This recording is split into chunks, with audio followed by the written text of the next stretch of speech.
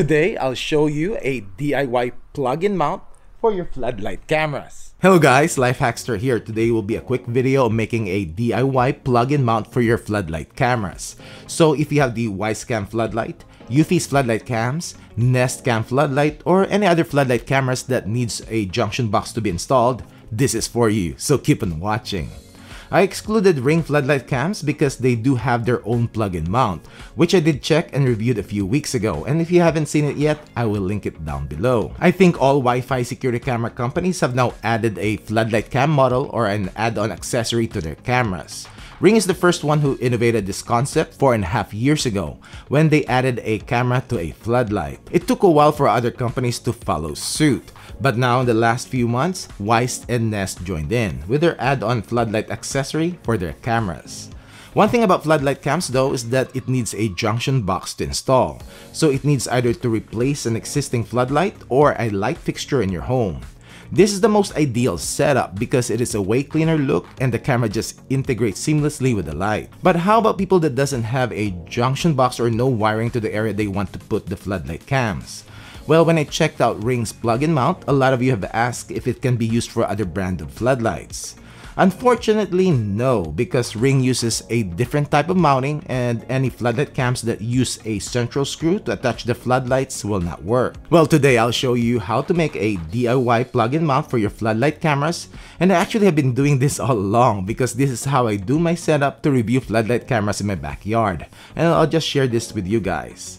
Also, big disclaimer here, I'm not an electrician and this method might be frowned upon by licensed electricians and city codes, so just do your due diligence. What you will need are several items: an outdoor rated extension cord, a plastic round junction box, coax cable clips, and a zip tie. All of these you can easily find in your local big box hardware store, but they're also available at Amazon and we'll link some of them down below. When you open up the plastic junction box, you will have these threaded covers which you need to screw into the holes. Get your extension cord and make sure it is for outdoor use, and light duty rating should be fine. With a wire cutter, cut the cable to your desired length. We will need to drill a hole on one of the covers as close to the diameter of the cable. Clean it out and fit the cable through the hole. The tighter the fit, the better for weather sealing. You can then strip the wires. A couple of inches should work. Now, to prevent the cable from being pulled out, you can wrap a zip tie around the cable and around 4 to 6 inches from the end. Tighten it and cut the extra length of the zip tie. And you can see that it will prevent the cable from being pulled out.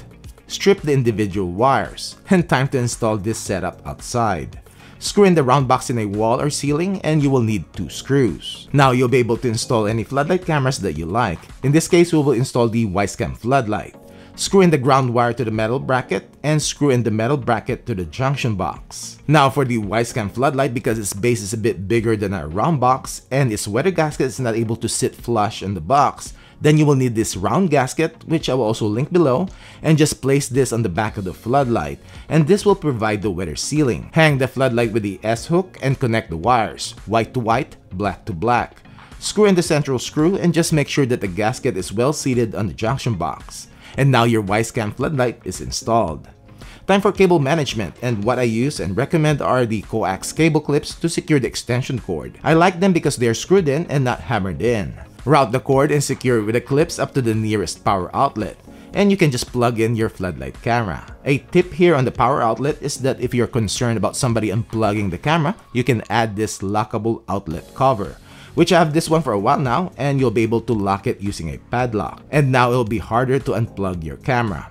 I will also link this lockable cover in the description down below. With this DIY mount, you now have the flexibility in where you can mount your floodlight cameras as long as you have a power outlet nearby. If you find this video helpful, give it a thumbs up and subscribe if you haven't done it yet.